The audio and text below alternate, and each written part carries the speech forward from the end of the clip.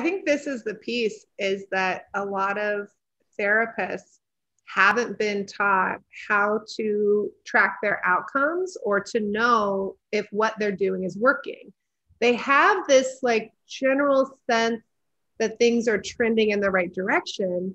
And it still blows my mind. We will teach therapists how to just have a conversation and ask the question, hey, how did you feel when you started therapy? How do you remember what that looked like? What does life look like now? What is different? And therapists are consistently blown away by what their clients tell them because they were never taught to ask, is what we're doing working?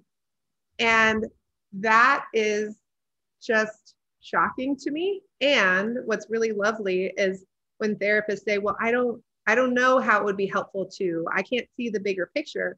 When they have these conversations, start to hear this with clients, then it starts to give them the words and the confidence to move forward. Because I think there is something about, well, the research shows this, but like, is that true for me?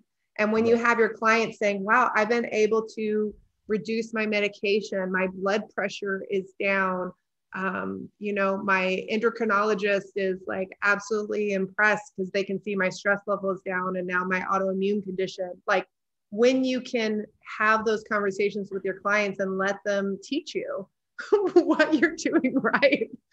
But you have to have the conversations. You need to really settle in and not be so scared to hear negative feedback that you also don't hear positive feedback.